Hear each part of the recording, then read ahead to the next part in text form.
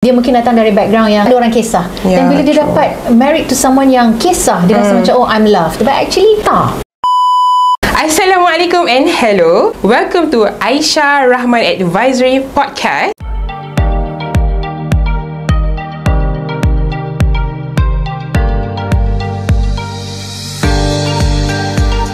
And I am Julia. For the first time ever, we'll be hosting the podcast today. And here we are. We have a very familiar face, the CEO, the mother of mothers, Puan Aisya Rahman. What up, G? Since this is my first time, we are going to play a game. If you are familiar with this game, it's called red flag or green flag. If you are not familiar with this game, it is similar to traffic light. If it's red, that means stop. If it's green, that means then you can go with it. Same goes to relationship. If it's a red flag, then it's a sign for you to stop. We have 5 questions. The first one is when he wants you to spend all of your available time with him. Right, is 1, that 2, 3. Red flag? Why is that red flag, Aisha? Because why do you want to control me? Yes, exactly. Exactly what I was thinking. That's why I raised the red flag. The second question, when he wants to separate the assets. 1, 2, 3. Green flag. Why is that a green flag for you? Because although we are separating our assets, but I would still have access to his assets. After all, I am the financial planner. Betul tak, sayang? That is true. I have the same opinion as her. I have watched her podcast before, so I am completely agree with that. The third one, when he volunteers to take care all of your money. 1, 2, 3.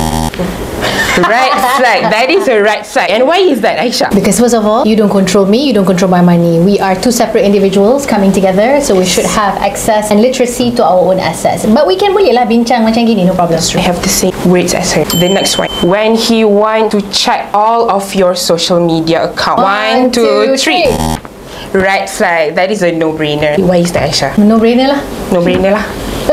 We have our own privacy. So I have my own phone, you have your own phone. Okay, tapi okay. Kalau I check for you, you kena bagi. Okay? Okay? Mother of mother speaking. Okay, now last but not least, when he wants to talk when something is wrong. 1, 2, 3. Green flag. That sama jawapan kita semua. Sama lah. Awesome. Great minds think alike. Yeah, man. Since I think you can guess the topic of our podcast today, it will be about toxic relationship. As we all know, toxic relationship can be emotionally draining. It can be physically damaging. Some of the long-term effects include the cycle of abuse. We have also fear of abandonment, and also it will affect our children in major ways. What can you tell me about the cycle of abuse that we have right in front of us? Maybe current issues. I don't want to quote anybody, but I'm just saying what I've seen, because we run our Women and Wealth workshops. Now the cohort 6 now, Alhamdulillah, who would have thought? What I've seen among all my students and also the women who have come to our masterclass is that they cannot leave a relationship. And when I ask why, I probe, oh, I'm a stay-at-home mother. Okay, or maybe some of them are not stay-at-home moms. Maybe some of them also have their own income. It's just that maybe the opposite gender, the spouse, is the one, you know, carrying all the financial responsibilities in the family. And kita sebagai seorang wanita, the ones that I see or the ones that I am connected to, bila cerai je, confirm lelaki, right? And then kahwin baru, and then buat anak baru. But what happens to the past wife or the ex-wife and the kids? So tiba-tiba wanita ni yang tak pernah bekerja or do not have sufficient income because the years that they've been married, suami yang banyak tampung. Then what happens to these women? So that's why a lot of women, they are stuck in their toxic relationship for the very reason, kenapa? Duit. Even if you do have financial literacy, it is a start, but it's not the ticket untuk completely get out of a toxic relationship or marriage. But having said that, it is the first step. Not just for us as women, but also for children. And sama juga kalau orang yang tak kahwin pun kan, ramai orang kat luar sana yang dating. Maybe because faktor umur dah makin meningkat. 3 series and above kan, geng-geng I lah 3 series and above, you tak kahwin lagi and you rasa macam, oh my god, susahnya nak cari suami yang, you know, dalam kategori 3 series juga or 4 series or 5 series. So you succumb to that fear and you say, tak apalah, I just stay put because after all he has his own wealth, I have mine. Different kind of abuse pula, because you takut, you rasa macam you tak laku. Tapi boleh je dalam Women Wealth Workshop, semua my ladies semua hot, kaya, berjaya dan hot. Oh, Masya Allah. And they don't have any other distraction for them to get their success. Yeah. So that's what we want. How do you define toxic relationships? Let's say some people, they would define that as only limited to physical abuse. Some people, they don't really take into account the emotional abuse. Some people don't even realize that. So what are the things that you think we need to focus on, that you need to take that sign and go? Take that as a red flag. What are the things that you think other than the obvious signs? As women, I feel that we have this thing called intuition, and sometimes we just abandon ataupun tak dengar, padahal the inner voice is telling us something, because we're all given inner voice, whether we are trained to listen or just disregard. So one of the things that I see when it comes to defining toxic relationships, it can mean different things. Sebab orang selalu rasa toxic tu maksudnya kena pukul, tapi apa yang kita mula nampak, especially after COVID, dia bukan je kena pukul, but rather also mental abuse, financial abuse, being absent or being involved with a narcissistic person. I mean, benda-benda ni kena google apa benda tu ya. These are terms yang orang macam, suami I bagi I makan, suami I bagi I rumah, kenapa I tak bersyukur, you know. But if we dig deeper, those are actually signs of abuse, tapi kita tak dilatih untuk melihat those things. Second, lack of support from many angles, maybe spiritual, emotional, mental, financial, physical. Banyak, kita kena expand our definition of abuse to many angles. And juga orang kata, oh, laki you tak kisah, tapi we also have the certain kind of group where lelaki dia terover kisah, terover control. Baru ni dekat social media I nampak ada keratan, ada brother Shopee ke apa tak nak hantar delivery. Biasalah orang Shopee, lelaki lah obviously, right, want to send delivery. Tiba-tiba that Shopee guy dapat message, jangan hantar COD kalau I tak ada kat rumah. That is a sign of being in a relationship where in a way it is abusive, controlling. Cuma mungkin wanita tu, dia mungkin datang dari background yang ada orang kisah, dan bila dia dapat married to someone yang kisah, dia rasa macam, oh, I'm loved, but actually tak. That's just an example. It's a sign of abuse actually. Like what Aisya said just now, all of those emotional abuse can also be counted as you are in a toxic relationship. I have a friend of mine, she is actually emotionally abused because she has been gaslighted so many times, and I as a friend, I have advised her so many times the same things over and over and over, and she still does not realize that she is in a toxic relationship. You have to take yourself out of the denial box, I think. So that's one of the... It takes time, you know, Yeah, to shift into, you know, from denial to acceptance to, you know, really seeing the truth. It takes time. Sometimes it takes a lifetime. Sometimes never at all. Maybe that friend of yours, she has you, but siapa you in the context of her making a decision, an influential person, what I mean. Itulah, banyaklah layer-layer nak kena peel actually. Yeah, that's true, I agree. One of the things that you have to do is prioritizing your financial stability in order for you to gain your freedom once you have stepped out of the denial box. Okay, now, how does financial stability correlate with freedom, Aisya? Oh, it's everything from life to business to marriage to parenting. Okay, what comes to you when I say freedom? Freedom is when What kind of feeling comes to you? Feel liberation. I feel I am free to do whatever I want. I have the light. Do you feel light? Like when I say yes, I feel light. Yes, okay. That's true. So lightness is something that, imagine like you're carrying this baggage, right? So it feels heavy, right? So there's no freedom.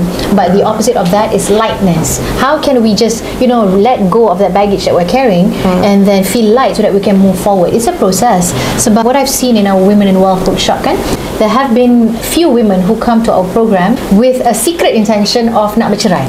But we don't promote divorce, no, but it is an option at the end of the day. Having said that, before you want to take that step, that leap of faith to finally, you know, go separate ways after being married for over a decade or more, is you have to make sure you audit diri you. Cukup tak? Cukup in what context, Julia? Cukup maybe in the money. Lagi? Other than money? Ilmu akhirat. Lagi? Education, support. Like support. Other than other support. than actually support, if I were to rank it, I feel like support is number one. Support is number one. And a lot of us, we do not have that support. To us, family is support, but to some people, family is not support. So because of that, we suppress and suppress and suppress. While divorce, although tak digalakkan, but if it's so abusive for you, you should pack up and leave. Satu pergi, 10 mari. Kita kena ada mindset gitu ya, wanita-wanita Women in Wealth Workshop.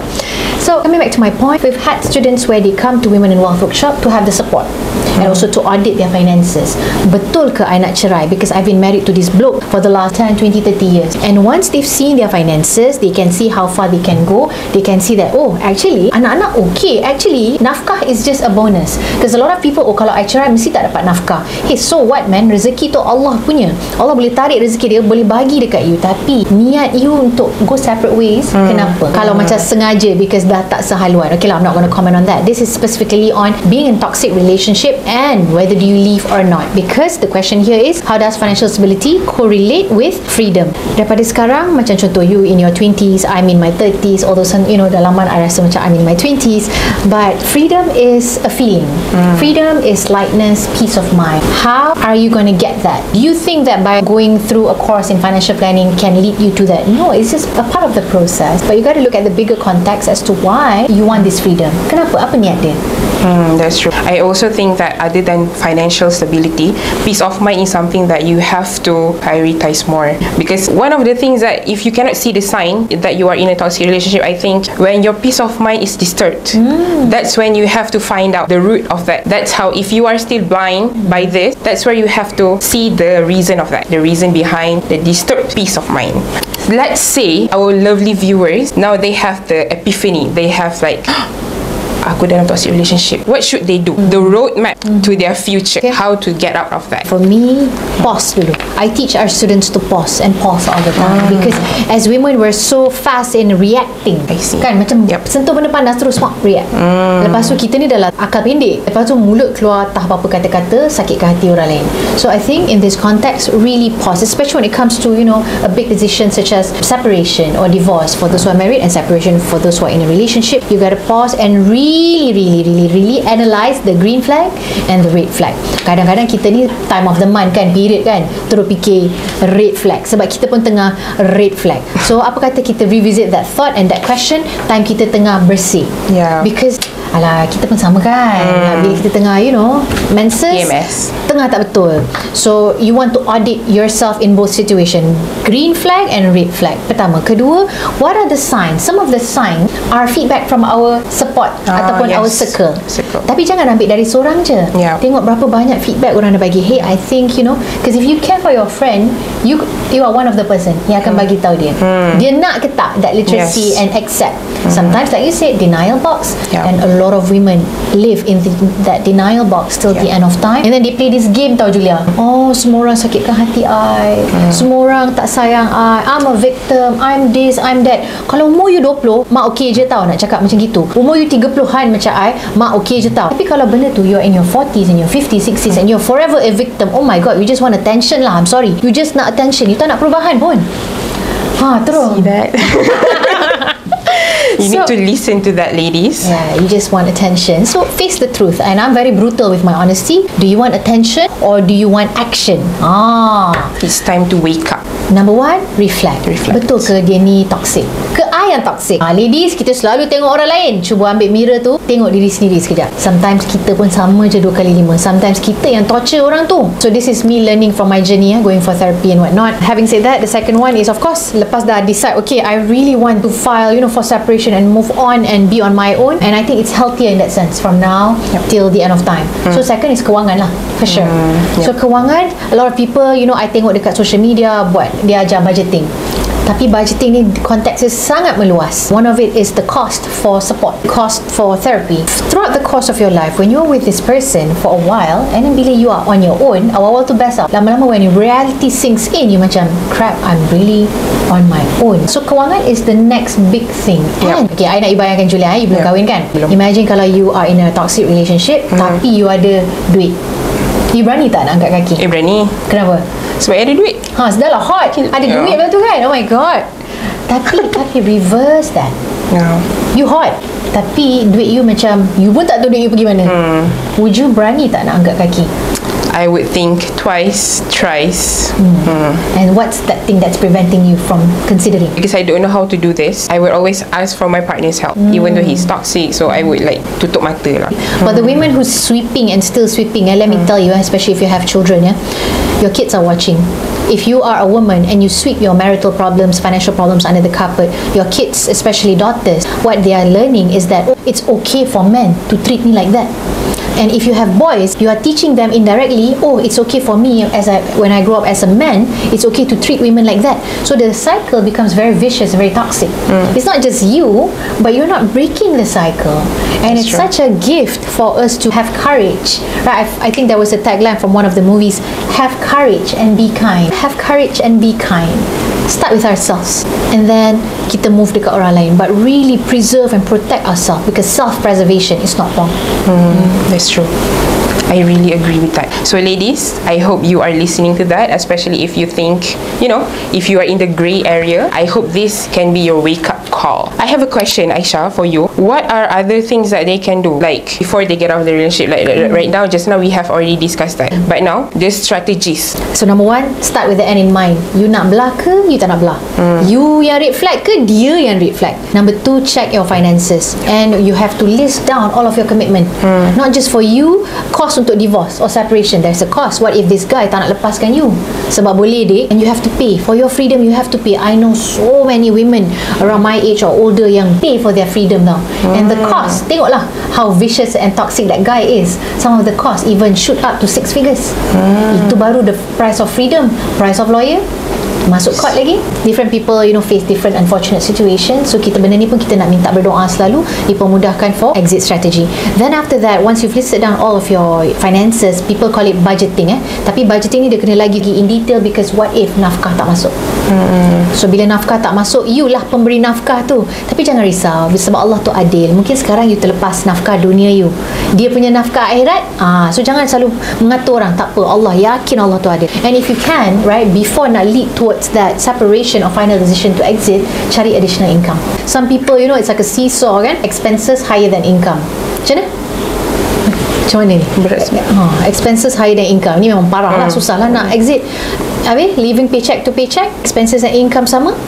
Tapi kalau you category income higher than expenses, then you are slightly in a better position, but don't be too comfortable, because despite having surplus, that surplus could have been channeled to lawyer fees, or potentially nak absorb cost anak-anak. Kalau anak 1-2 okay lah, kalau anak sampai 5, 7, 9 kan, different people have got that different responsibilities. If you can get additional income, alhamdulillah, but it's easier said than done, Julia. It's really, think about yourself. Yeah, that's why that's why I'm still thinking, should I get married? But I'm just kidding. No. Okay, that's another story for the next time. If you want to know more about what we do, how we can help you to achieve your definition of freedom, leave toxic relationships and whatnot, please leave your details in this link below for you to get a copy of our latest ebook.